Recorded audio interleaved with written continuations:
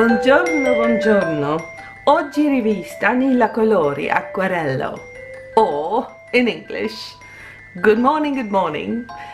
Today I am reviewing a new watercolor paint by Nila Colori, an Italian brand, a very particular Italian brand. Hence my paint to try and say a little Italian sentence. I translated on Google, so if it's not correct Italian, then please report to Google, not to me. Okay, so what do we have here? This is a really special watercolor paint, period. A lot can be said about it, and I got this set of paint last fall or last winter. It's quite a while, but I've been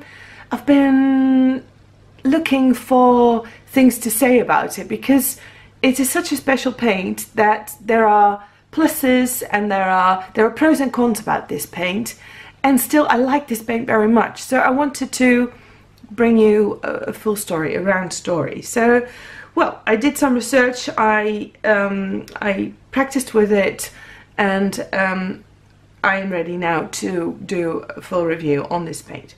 So what I got was a really wonderful package of paint. It hardly ever happens, but I was sent this information with about the paint, the colors that they have, and the colors they have are really special. Let's start first with this beautiful wooden box. I mean, this just draws you in, right? It's a beautiful way of packaging your paint. So when you shove open the lid, on the inside you will find a little color chart. But then on the inside here are correspondingly the colors, which are also in Italian. Just let me say it out loud for now. Here we go. It's giallo di reseda, which is a yellow, a glazing yellow, by the way. Rosso di robbia, which is well, Garant's red. The reason I am hesitating a little bit is that there is a little bit inconsistency in the names. It's one of the things that was a bit hard about reviewing this. Then there is magenta di cochineal, which is real cochineal magenta. Then there is blue Maya in Italian, that's easy, main blue. Then there's ocra gialla, yellow ochre, ocra rossa, red ochre, ombra bruciata. I think it's bruciata, bruciata. Ombra bruciata, ombra bruciata. To me, both sound Italian, but I don't speak Italian. So, well, that is burnt umber and grigio di pine. Grigio di pine, grigio di pine, grigio di pine. Well, paint grey, anyway. So these are the colors that are in this set. And then they also sent me, now I have to look on the back, still, of this I don't have, still the grain yellow, and of that I don't have the Italian name right now. Then there is genuine indigo, indigo naturale. Then there is Mayan green, and then there is the carbone di vite, the vine black. So it's vine black is like the charcoal, like burnt vines. Anyway, so this is what I got. So at the time this was their complete set, but on Instagram I've already noticed that they are still looking for new pigments to use in their collection. Right, so they sent me a hand-painted color chart, which looks really nice. It's printed on good paper. There's a lot of information. I loved reading it out loud in Italian because it sounds so great. And then here is an overview of the colors, and I will swatch for you in a minute later, and a little bit of information about this paint, also in Italian. But you know, I think to me that's kind of the charm of a product. It doesn't all have to be aimed at the world, and it doesn't all have to be English. Keep it this way. I like it. Right.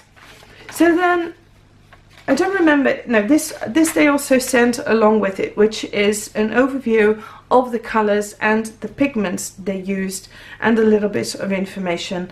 And I looked up some information about this paint that I'm going to share with you. So what I'm going to do is I'm going to swatch this paint and tell you a little bit about it. Well, not as I go, because I can't do two things at the same time. But I'll swatch it as I got it, right? So I'll first start with the set. Hold on, I need a brush. It's the only thing I forgot to grab. So this is the Weld Yellow, the Gialla di Reseda. And as you can see, I've already used quite a bit of paint. Let me zoom in just a little bit. I don't want to zoom in too much because I've noticed that the camera sometimes goes out of focus when I do that. So Gialla di Reseda.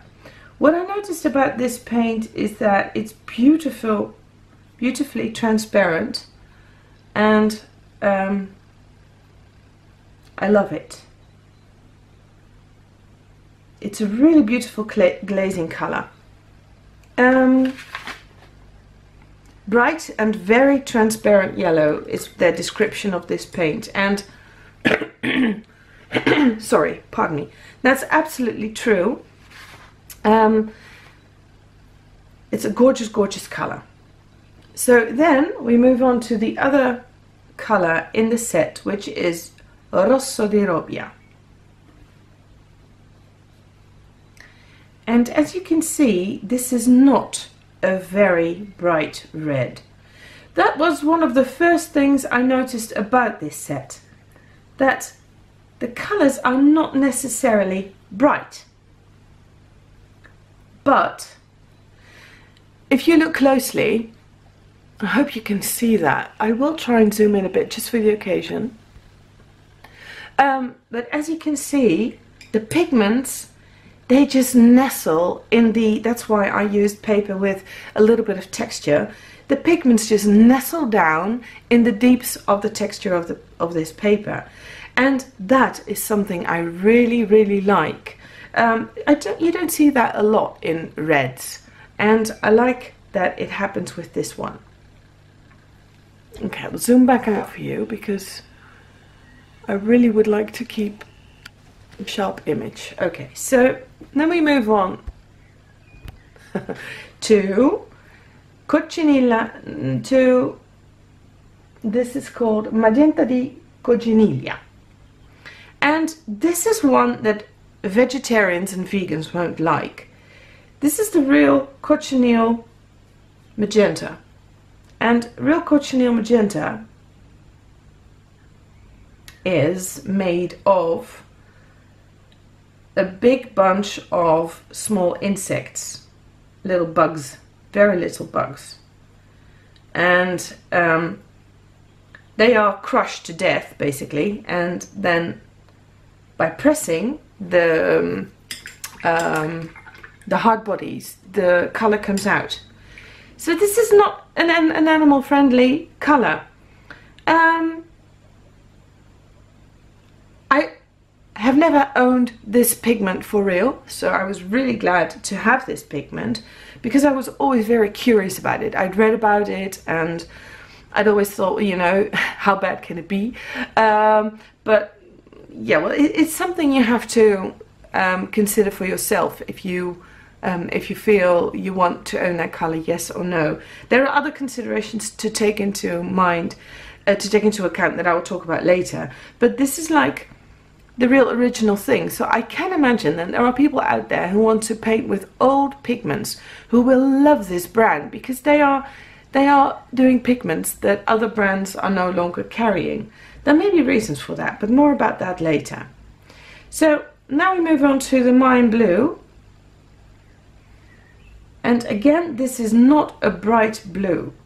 It's the lightest blue in the range, but as you can see, it's not a light blue. However, I love, love, love this color.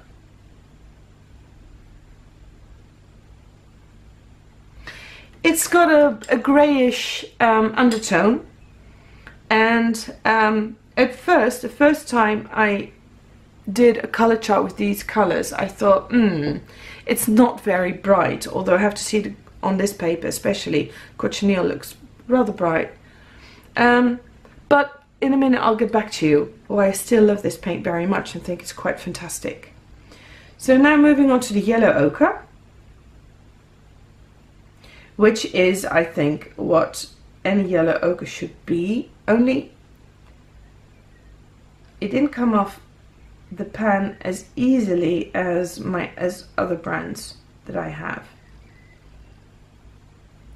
And as you can see, they remain very transparent. I love that. So then we move on to the ochre. By the way, is not as intense, the yellow ochre, as other brands that I have.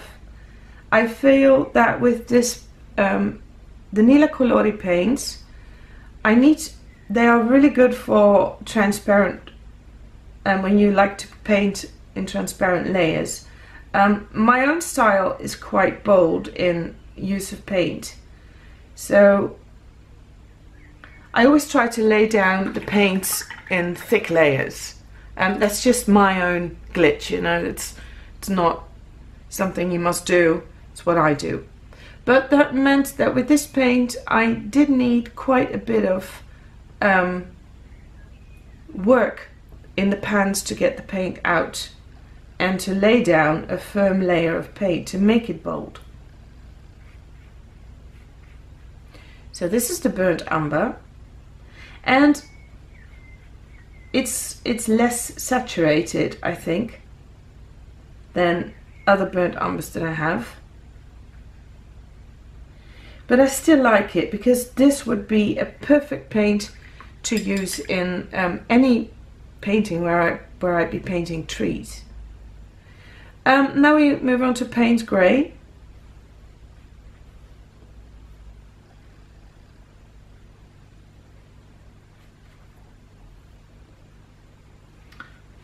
And I think it's a lovely color, a lovely Payne's Grey.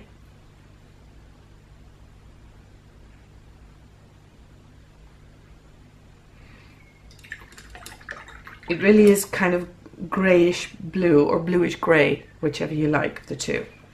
So then we move on to the other colors that I got and that were not in the set. I will glue them in later because I really want them in that set.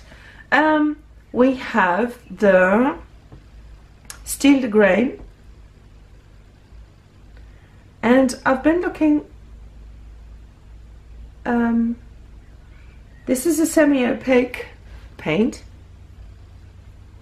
which those of you who know me and who know my work, you know I love Indian yellow, and I love all these golden kinds of yellow.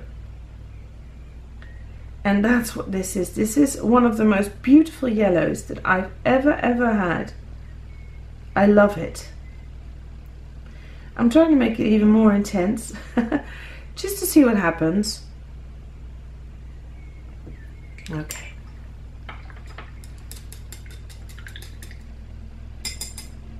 And then we move on to the Real Indigo. And those of you who know me, they know I love indigo, and this is a gorgeous, gorgeous color. And by the way, the workability, the way this paint behaves when you paint with it is wonderful. This indigo is the most intense of the colors that's in the collection. you don't need to get much paint. You don't need to work the pan at all to get a lot of color off it. Then there was the, this is Mayan green. That needs a lot more work, but I have some other Maya greens and they also need a lot of work. So much more transparent, much less intense, but a really pretty color. And I don't know if you can see what I noticed straight away with this paint, with the brand, is that many of the colors, or all the colors, seem to, I don't know if I would call it granulate, but this is divine black, carbon black. I don't know if I would call this granulating.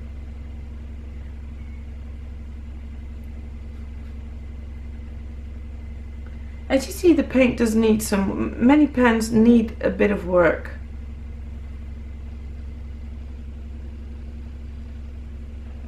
But this paint,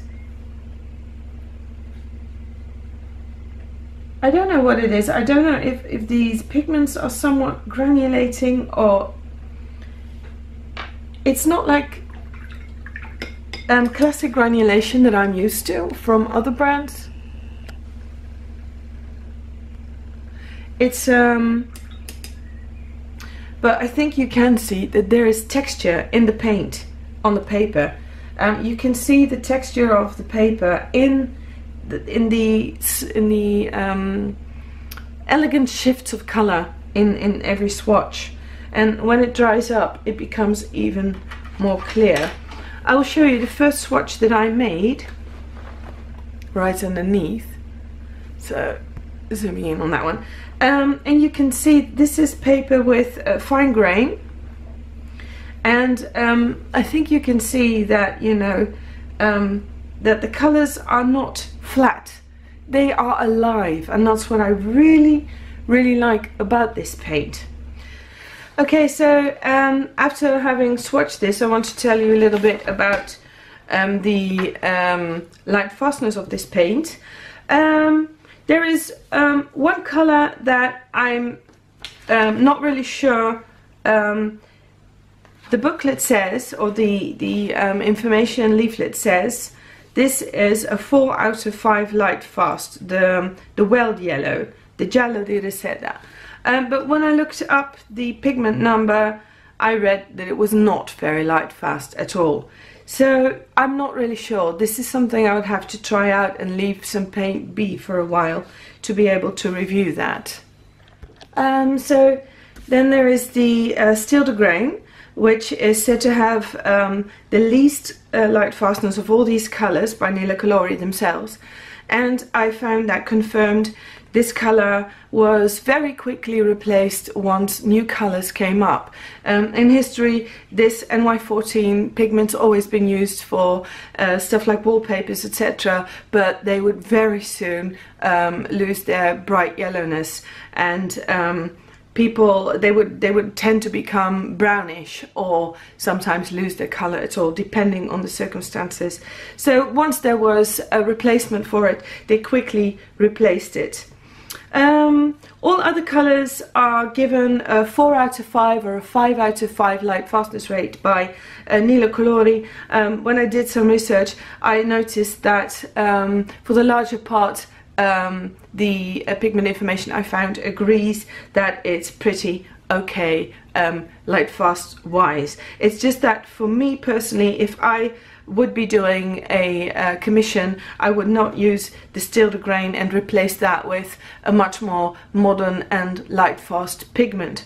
However, that being said, I do know that there are some people out there who paint, who like painting in old techniques, and who like painting ancient themes, for example, and then I think you will find this set of colors truly amazing, because like this is sort of the real deal in that respect.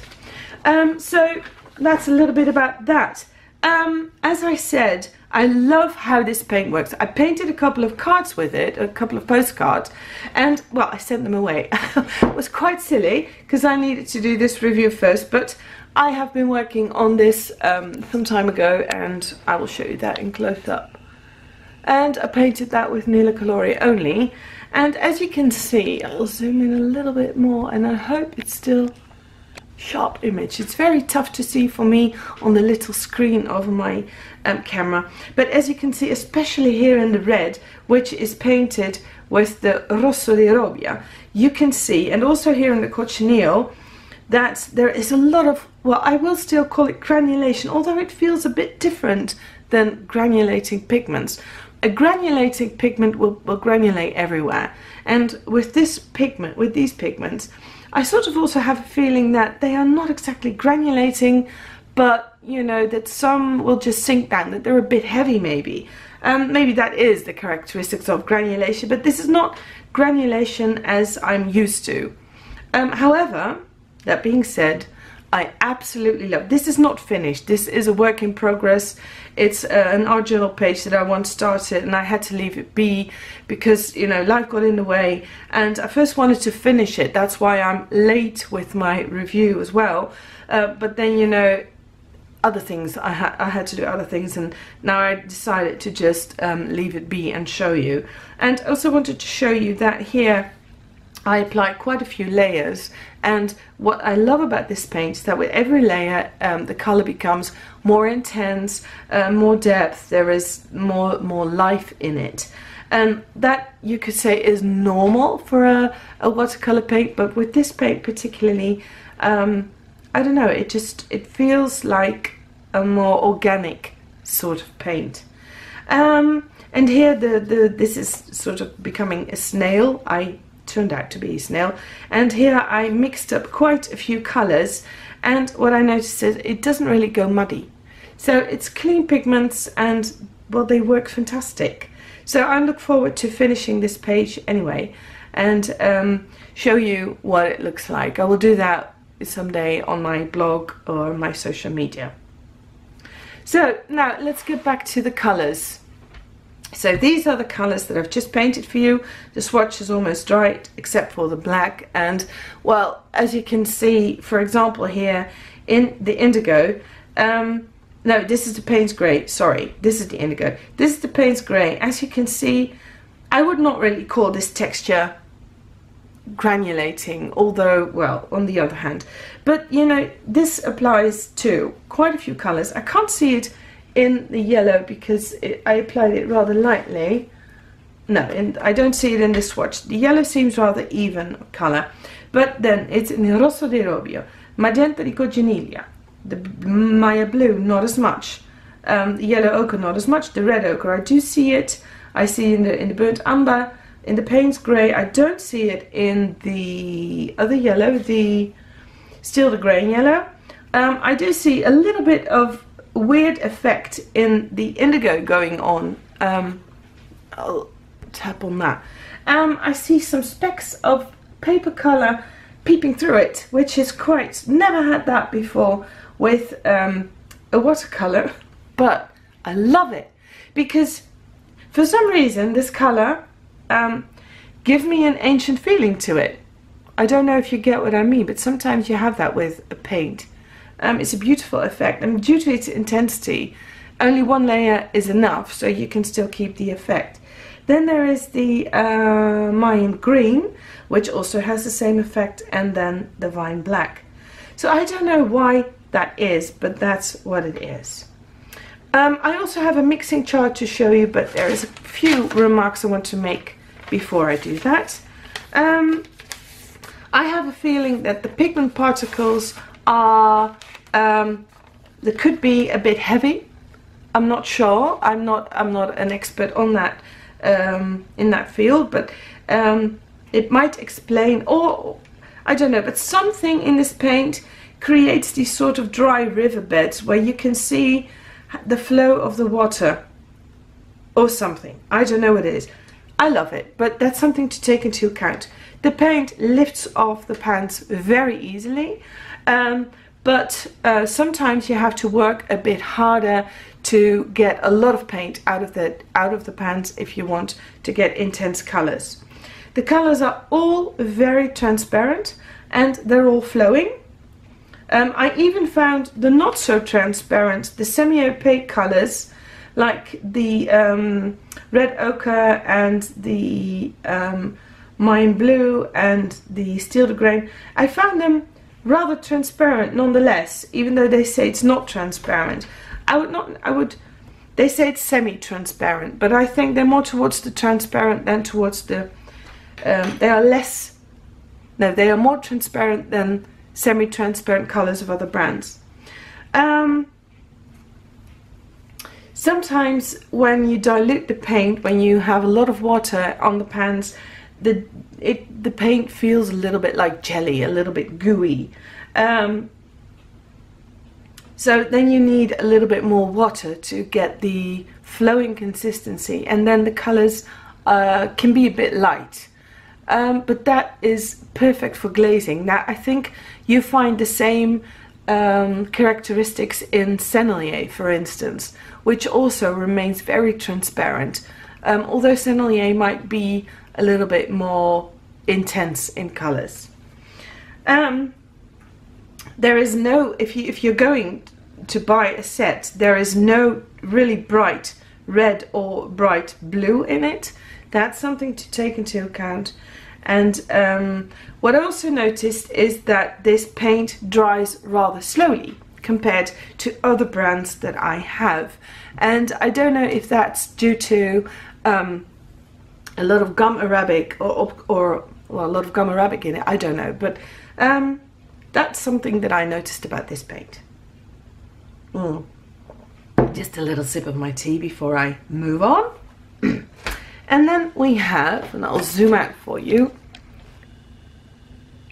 You know, I have to be honest, when I first time I made a color chart like this, I was a little like, the colors are not very bright. And well, yeah, as I said in the beginning of the video, that is my own perk, my own glitch. I love intense colors.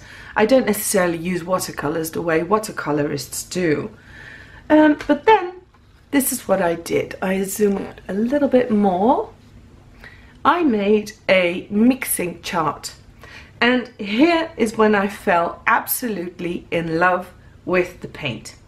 There is no bright red and there is no bright blue. So what can you expect from a set like this? Well, my favorite season is fall, autumn. And what I see here is beautiful, warm autumn colors. And I'm gonna zoom in a little bit for you because I want to show you what I did. It's also one of my perks, I think. Here is the diagonal of the original colors. And then on this side, on this corner, on, you know, below the diagonal, I simply mixed the colors previous to painting them. And then on the others, on the top side of the diagonal, I dropped the other color into it. So I let the paint do its work, and that really resulted in quite a few lovely characteristics of this paint, I believe. The flow is very good of this paint, but still, because of the pigments, the way they behave, you can see that they sort of bloom out. So they don't flow out evenly, they bloom out. And as you can see here, where you can see this is what this is. The paper is Schöneshalmer Aquarelle number 10, and it's a fine grain. Yeah, it's fine grain. And as you can see here, you know, the pigment really sinks in. I would call this granulation still, because it's not really granulation, and yet it is. I love this. I love how this behaves, but I also love how you get these textures in it. So if you're painting flowers, for example, in a very free style, then I think this paint will be lovely in creating these sort of, well, bloom-like flowers. And also, what I love, for instance, is the way the colors mix. It's so beautiful. The wonderful peach color that you get from mixing the giallo di reseda with the rosso di robbia is gorgeous. It's wonderful. And also here we have the giallo di reseda mixed with the cochineal. I mean, you get this sort of a potter's pink almost, or like a brownish pink, and we would call it oud rosa, old pink. And I love it. And I see quite a few colors like this one. I don't know if you know Shadow Violet by Daniel Smith, or the Moonglow. Well, those are colors, those are paints where two pigments have been mixed. Usually a granulating one and a non-granulating one. And they mix the colors in such a way that you can see a shift between the colors. Well, I promise you that this is not Daniel Smith, these, but you do see a shift in colors. You do see an effect happening between the blues and the green and the reds. You can see it here as well, slightly. Here you can see, you know, there's darker, there is more purple and more blue areas. So I love that. I love it when that happens, because to me that makes the paint feel alive, because I can't really predict what's going to happen. Every time I mix another color, you can see something happening that you don't know up front. And I quite like that. I quite enjoy that in the process of my paintings. So, what would I say about this paint? I would recommend it. It's gorgeous. If you work with artist grade paints, I would recommend that you look into the pigments before you buy. Although I personally love this whole chart of colors with the warm colors, and I can really imagine that, you know, this will take a hold of me throughout the year in creating a new set of paintings.